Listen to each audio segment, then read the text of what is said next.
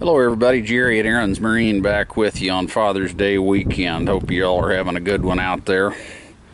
I wanted to make a quick vid today for you.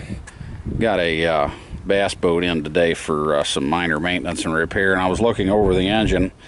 I noticed the voltage regulators on this particular engine. You can see they've got kind of the transparent yellow tinted potting material in them.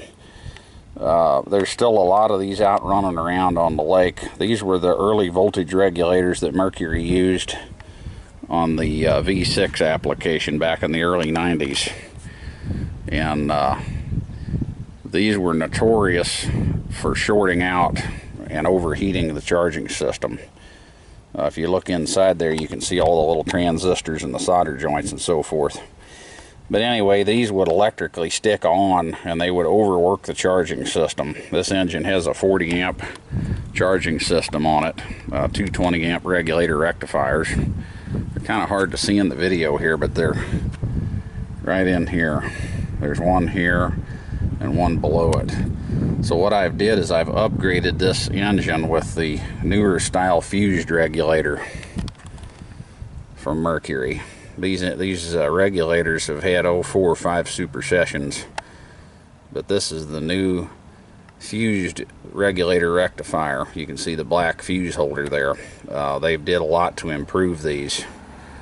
So very important, if you own one of these engines, take a look back here at the regulators. If you can see the clear transparent potting material, then that'll indicate you've got the old regulator rectifiers, and I would recommend changing them. They're not cheap, but I have seen lots of them overheat, smoke, and smolder. I've seen a couple engines catch on fire from them. The other problem that we see, and I don't know if I can get this on the video, up under the flywheel here you can see the yellow wires. It's probably not going to focus too well here. You can see the copper coil windings right around those yellow wires. That's the stator, engine stator. Those coils actually make AC voltage to charge the battery. They make AC voltage, and that voltage goes down to the regulators, and the rectifier assembly in there changes it to DC voltage, which goes into your charging system, and that's how the engine charges its battery. So what happens on these old regulators, if they malfunction, they put the maximum load on the stator under here, and it causes it to get hot. And this stator here, if you can look under there, you can already see the copper windings are starting to burn on it. That's because this thing is just getting worked to death.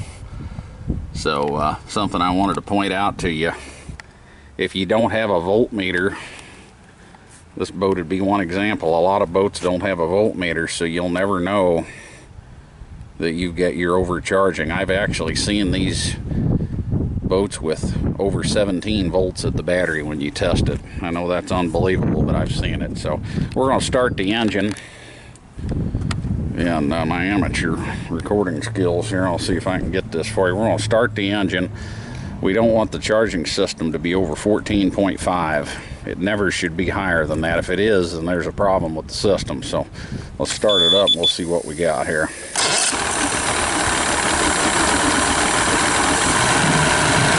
Idle it up here a little bit. We're going to take a look at the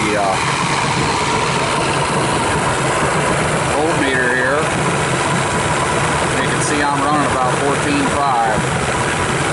You can see that regulator kicking in and out as it needs to. Work the power trim here a little bit. You can see it's going to drop a voltage.